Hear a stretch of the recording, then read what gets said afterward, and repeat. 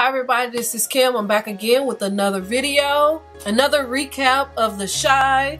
Don't forget to subscribe, leave a comment, click the thumbs up button. If you haven't seen some of my other videos, I'll leave them at the top, or you could click on the end clips, the clips at the end of the video, and it'll take you straight to some of the other recaps. This is episode number 8. Let's get it started. Now this episode start off with Reggie and Q as Sonny's chicken spot. And remember from the last episode, Reggie had Q hemmed up. I mean, Reggie made Q sit down and they start talking and everything. And Reggie goes to tell Q, you know, Trace messed me up bad, you know, and he was like, yeah, you lucky. Cause back in the day, you know, I basically would have killed you and turned around and screwed your girlfriend just for good measure. So you got off easy. So right when Reggie was finna say, right when Reggie was getting ready to kill Q, Sony gets up, hit him in the head with a gun or whatever, with something. They didn't show what he hit him with, and knocked Reggie out. And Q gets up and was like, man, I can't believe we let this little youngster drop both of us. And then Sonny pulls a gun out on Q and say, basically, I'm done with this. You need to get out my shop. I don't want to have nothing to do with none of this. You know, and Q thought he was playing, but he was for real. He was for real. And he threw the whistle at Q, I guess, as saying, you know, we done. We have no more ties. I'm just washing my hands with you. It goes to Ronnie, and Ronnie is at Mildred's house. And, you know, remember, he was already at Mildred's house. He had passed out. And Mildred is like, what's going on with you? And they sitting there talking or whatever. Mildred see that he's really in pain and he need help, and so they got some dope head doctor in the back, and so he called the doctor up to basically help Ronnie. So now Brandon is waking up. He slept on Jerica's couch, and you know, and now they talking, and Brandon want to know, what are they doing? Of course she don't really want to talk about it, and then she asks him, you know, what are you doing? You know, you just quit your job. And he's saying, well, you know, we already talked about that. You know, I'm just trying to figure out what's going on with us. And so he was telling her that he just want to start something on his own, but it takes money. And so she was telling him, you know, if you go ahead and sign the papers to your mother's house, you'll have some money. You'll have some money to do what you want to do. So she tell him, hey, I got a big inspection. You know, it's a developer. He bought a couple of houses in the area, and your mother going to sell a house, whether you like it or not. She just trying to make a clean start, and you need to be on board with it. You need to do this. So now it's on Emmett, and Emmett is sitting at the kitchen table, you know, looking at his phone or whatever, and his mother asks him, you know, what are you gonna do about, you know, your son or whatever? And he like, you know, today is my off day. This the first day. I don't have to push a stroller or do this or do that. You know, I just want to chill. And she tells him, you know, it ain't like a day off. This is your child. And he was like, yeah, I love him, you know, but I'm just really trying to regroup. And she tells him a story about when, you know, when she had him, and he finally say, okay, I'll go and I'll check on him. And then he asks her, well, what are you gonna do? And she saying, you know, I'm not gonna do nothing. You know, I was let go. And he was like, are you all right? And she was like, well, I'm fine. It ain't nothing you have to worry about. So now it goes to Brandon, and he's at his mother's house, and he finally signed the paper so she could sell the house, you know. So I guess it's gonna happen. They gonna sell his house. Now it's on Q. Q is at Reggie's house. One of his crew members, or whatever they call, one of his partners, is standing over Reggie like, hey Q, you know, he's coming back. So Reggie gets up, and Q grabs his wallet, Reggie's wallet, and say, you know what? When I had a crew, I used to always tell my boys, never carry your wallet. So if something happened, you know, nobody would know where you lived. You know, none of your rival enemies or whatever would know where you live, and your family would be safe. So he kind of showed Reggie the wallet, and he said, you know, who live here with you? And he was like, nobody. And he was like, well, whose room is that back there? And he was like, you know, that's my parents' room. And he said, well, where are they? My father, and Reggie says, my father is doing a bid uptown, upstate, and my mother is basically gone. So then Reggie looks over, he's looking around and everything, and he looks over at Jake's backpack. But Jake isn't there because Jake is over at Kevin's house playing the game. They sitting around playing the game and everything, and Kevin and Papa tell Jake, you know, we worried about you. You know, and he was like, you ain't got nothing to be worried about. I'm good, you know. Yeah, Jake tell him, you know, don't worry about me. I'm finna get paid. And he talking about paid doing what? And he was like, why y'all? He just basically asking them, why y'all all on me, you know? And Papa cursed, and here he go with his charm. Papa. Now, Ronnie is laid on the floor, and this doctor is trying to fix him. He mixed up all kind of stuff, some alcohol, some liquor, and some other kind of stuff. And he tell Ronnie, it's gonna hurt. So he poured that little mixture of alcohol on Ronnie, and Ronnie starts screaming. So I guess this doctor kind of know what he doing. He doing some old Boy Scout stuff, because I ain't never seen no crap like this. But, you know, Ronnie got to do it because he can't go to the hospital, because then it's a gunshot wound. They gonna, you know, ask questions. So now it's on Jada. She's back at Ronnie's grandmother's house, and she's just trying to make sure that you know, she's all right, because, you know, she got fired, so she don't even work for this lady no more. So she after telling her about her medicine and all of those stuff, Jada opens up a can of soup and hand her medicine, tell her to take it, and she said, you don't have to worry about me. I figured out a whole routine to remind me how to take my medicine. She asked Jada, was this her day? And she was like, well, you know, I was thinking about what you said about church. I've been thinking about church. So I guess that's the way she, you know, gonna stay in contact with this lady. I guess she's gonna start going to her church. So Brandon is at his cousin's house trying to convince him to loan him some money for that food truck. And his cousin like, you know, where your business plan at? And he was like, I don't need no business plan. You my cousin. And he was like, no, you need a business plan if you want to borrow some money from me. And so then some Chinese dude come, and Brandon's like, who is that? He was like, that's my tenant. And he was like, he live in your closet? And he was like, yeah. So Brandon goes and check out the closet and everything. He was like, he got a flat screen TV in there.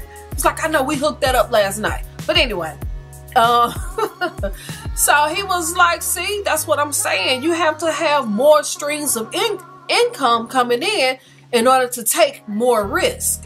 And he was like, okay. And then his cousin tell him, okay, I'll go ahead and do it. I'll go on along. So now Q is still sitting around at Reg's house, which I don't get. I don't understand. What the hell is he waiting on? It looked like they've been sitting around for hours. Because at first it looked like it was daytime, and now it looked like it's getting kind of dark. But it could be the fact that they switched rooms. I don't know. But I don't get the whole sitting around thing. That's just dumb to me. So then he asks him, are you expecting company? And Reg's like, no. And he was like, okay, so what do you know about me? And he was like, you know, that you and Trice go back.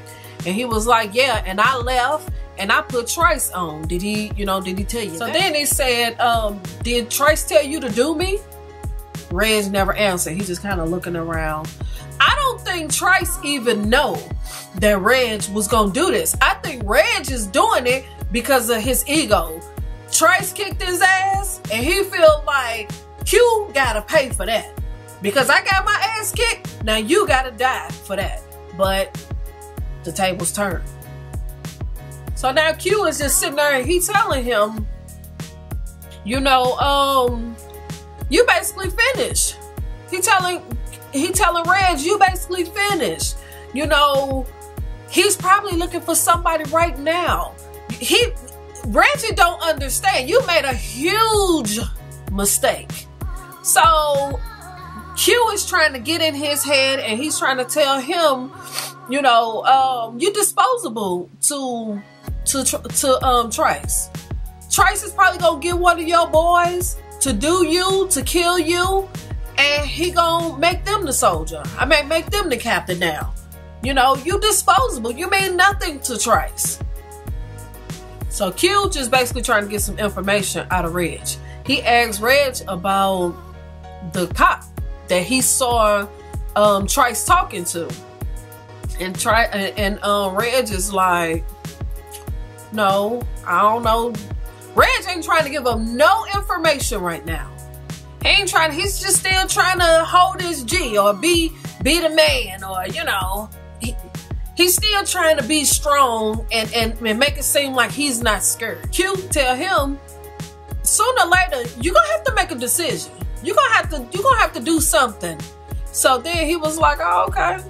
So Q called one of his boys over, and now Reggie looking a little nervous. He looking real nervous because he thinking that this is gonna happen. So now Emmett and Keisha is in the park having a little romantic picnic, and Emmett see this father and son playing, you know, ball. They just throwing the baseball, and he like, you know, I need to get EJ a t-ball set, and she was like, ain't he too old, too young for that? And he was like, yeah, I'm just saying, you know, my father ain't never did too much of nothing for me, you know. And so she was asking him basically, do you even know where EJ is? And he was like, yeah, he with his mama. Now Ronnie and Mildred and two other guys, the doctor and the other dude that be with Mildred, they all sitting on the couch, and Mildred want to know what everybody wanted to be. For some reason, Ronnie don't want to answer. So now Emmett goes to his baby mother's house, and her mother comes to the door, and she started talking crazy to him, like, what you want, and this and that, and, you know, I'm not supposed to tell you where she at, and then he tell her, you know, I just want to be a good father. That's it. I just want to see my son. I miss my son. And so then she says, well, she didn't tell me to not say where EJ is. So she tell him. Now, Brandon and his cousin look like they're at the junkyard. And the cousin is like, okay, I'm going to show you something. He said, just keep an open mind. And so Brandon was like, okay. So then he was like, here it is. And Brandon is looking at it, and he like, I love it. And the cousin is looking at him like, what? Brandon was like, I love it, man. You know, I know it needs a little work, but I love it. You know, I'm gonna fix it up. I'm gonna do this. I'm gonna do that. So then he handed him the keys, and he was like, these the keys? And he was like, yeah. You know, then Brandon asked him to go, you know, take a ride. Well, his cousin was like, I can't be seen in there. He was like, this is all you. You know, I'm going to be a silent partner in this. Just hit me when the money start coming in. He was like, all right. And then he walked off. So now Ronnie, Mildred, they still in the living room. And Mildred tell them, wake up, wake up. Ronnie opened his eyes, but the doctor don't. And they like, man, he done crossed over. So he kind of nudged him or whatever. And Ronnie's like, you know, we was just talking. And he was like, no, he done took all these pills. He done crossed over. And so the other dude he kind of run away because he's scared for some crazy reason. So then he tell Ronnie, you know, Mildred tell Ronnie, I'm cashing in one of them chips. You owe me. And plus, the doctor saved your life. So I'm going to need you to handle this. So now they taking them and putting them inside the car, and it's up to Ronnie to take her. So Ronnie goes into the guy's wallet to see where he live and everything, and he gets his license, and now he hops in the car. He putting his fingerprints all over the car and everywhere, but Ronnie finna take him home even though he's dead. He put him in the back seat, throw a cover on him, make it look like he's asleep. And now Ronnie on his way. So now Kevin and his friends is back from the store. They back at Kevin's house, and they still trying to tell Jake, you know, we worried about you. And he was like, man, I ain't got nothing to worry about. You know, Reg got me. And they was basically telling him, Reg can't protect you all the time. That Jake let it slip the fact that Kevin shot somebody. Papa didn't know that. So once Jake walked off, Papa said, man, what are you talking about? And he was like, man, he ain't talking about nothing. And then Papa tell him, real friends don't keep secrets from each other. And he throw the bag at where he hand Kevin the bag, and he walk off, and Kevin just kind of looking. Emmett is at his baby mama's house, and he just kind of looking around and stuff. And I'm not for sure, but it looked like he walked straight through the door. I don't even know if he knocked on the door. But he walks into the house, and then you see the girl walks out. So the baby mama name is Tiffany. I didn't know that. So now Emmett is just basically questioning her, like, who house is this and where you at? So, you know, Tiffany kind of go in on him and says, you know, a month ago I couldn't even get you to acknowledge the fact that this was your kid. So now Emmett is telling her, well, you think you could jump in and out of his life when you feel like it? And she basically saying, you know, I done had him for 2 years. And you only had him for 2 weeks, and you want a trophy for that? You know, how you know I wasn't going through something? You know, did you even ask that? They just kind of going back and forth and all that old stuff. And he's telling her he missed his son, and he was actually getting ready. He was finna get the baby diaper back, and she was like, you can't just come in here and take my son. If you want to. He was like, I'm his father. I have rights too.